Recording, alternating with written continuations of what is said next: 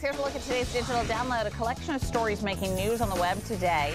The popular content collector Zite announces it's adding publisher-specific sections to its app. It will add a small group of publishers at first, including CNN and the Huffington Post. Zite is popular for its ability to tailor content to individual interests and says this will not change.